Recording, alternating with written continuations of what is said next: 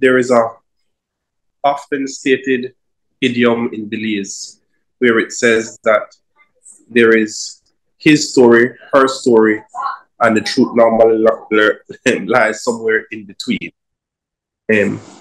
So while indeed the facts are that indeed Mr. Stratford and the complainant were engaged, there was a altercation as a result of the revelation that his fiancée was cheating.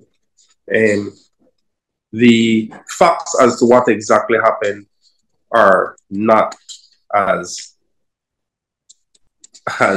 laid out in the complaint. All right.